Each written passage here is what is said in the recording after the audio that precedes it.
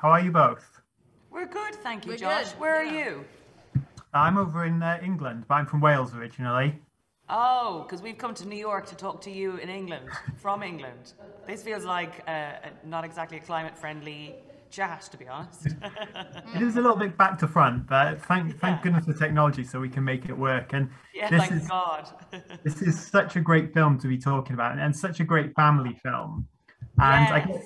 I wanted to start off by asking you both. Of course, when Max finds himself home alone, the first thing he does is he starts having fun, which is great to see. But if you both find yourselves home alone over the holidays, what do you think the first thing you would do would be? I would probably have the same reasoning as Max. Call the police, parents go to jail. If people rob the house, defend yourself by all means necessary. Instead, to pass the time, if you have food, if you have electricity, and if you have blankets, and if you have internet, you should be fine. I love that those are the modern things to survive. Please, the internet. As long as you have the internet, you will be able to survive an apocalypse. We're running out of internet. We're gonna need to scavenge the town Yeah, for more. like I'm sure Macaulay Culkin, when he did the earlier films, was probably not like, do you think you could have survived without internet? But this is the modern day, and this is what the Yes. kids need. Awesome. Some And might say ability to start a fire, but more being able to YouTube how to start a fire. And you mentioned both of you, you're over in New York. And of course, the original Home Alone sequel took place in New York. But if this film were to get a sequel, how do you feel about maybe coming back over to this side of the pond and setting a sequel in maybe England or Ireland? Are you working for the like the film board or something with it as like a pitch? Tell us about the tax breaks, Josh. That's all we want to know about. I think that'd be fun. I mean, what's nice about their characters and their family is they're recently moved to America. And they don't know many people or neighbors, which is a great way of story-wise dealing with like who do you call when you don't know your neighbors. But that'd be loads of fun, like Lost in London, basically. Oh yeah, that Well, would be cool. Somebody's looking for a cameo. And then, well, and then we could do like Tower of London. Yeah, we live Yes. trapped in the tower Yeah, accidentally. off with his head, hung, drawn, and quartered. very cool. And Archie, poor Rob and Ellie, they spend pretty much the whole film just looking beaten up thanks to Max. So I got asked, did you feel sorry for them seeing them walking around like that, or was it just good fun for you? No, I did not feel sorry for them. In fact, I quite enjoyed their suffering. He really did. That's not even him being. It's one of his favorite things is the pain of others, which is a beautiful quality. Really, isn't it?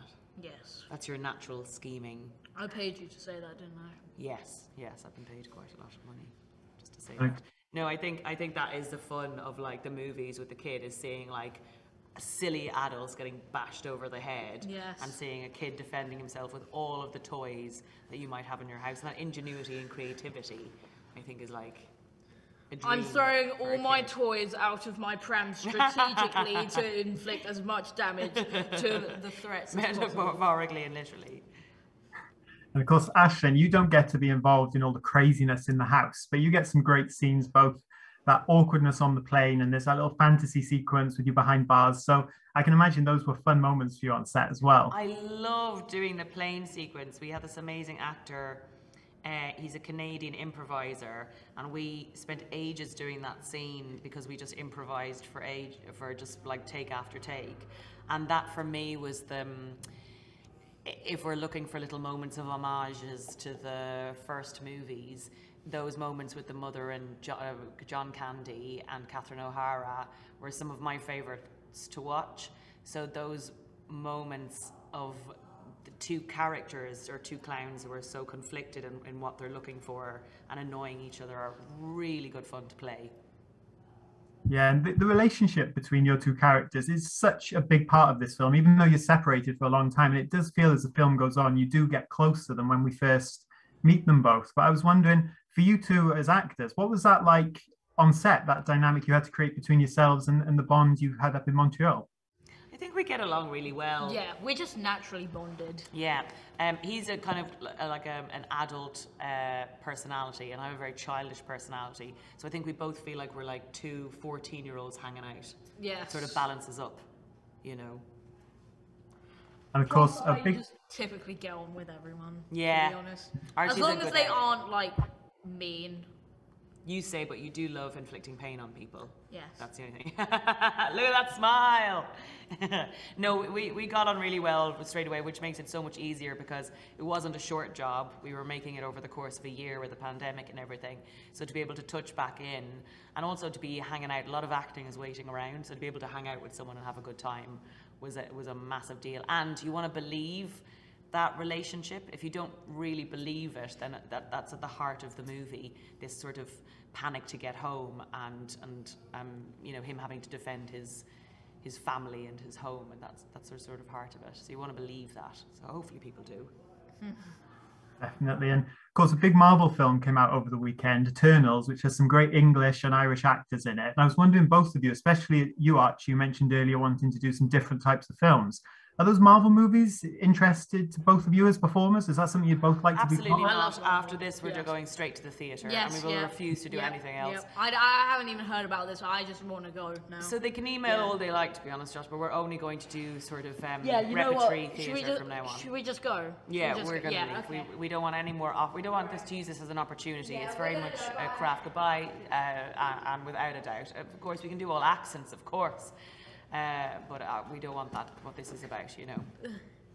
And he just fell off my seat then. Did you? Yeah, I let him back. Like that. I gotta stop giving him alcohol because he's getting drunk. Yeah, Stay up, stay.